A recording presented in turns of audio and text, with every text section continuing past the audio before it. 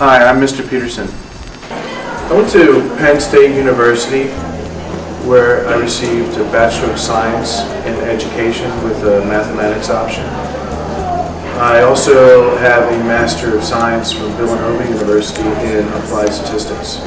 This semester I teach Calculus AP, the BC, our second course, and I also teach IHE 4.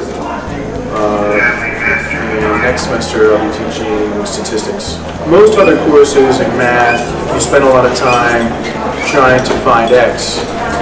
But what most students don't realize is that scientists have already found X about 10 years ago.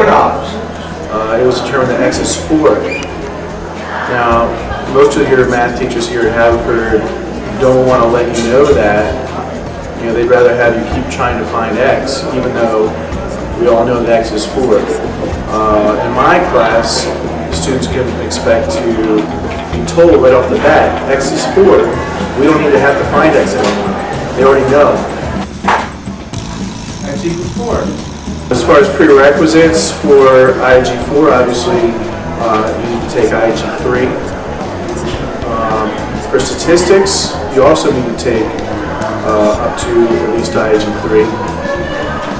Those some students come into statistics after taking other math courses, IHE 4, pre-calculus, calculus. For calculus BC, you need to take pre-calculus. In statistics, we tend to do a lot of projects where students have to go out and collect their own data, to report on their findings, often in the form of a poster or a poster in combination with a presentation to the class.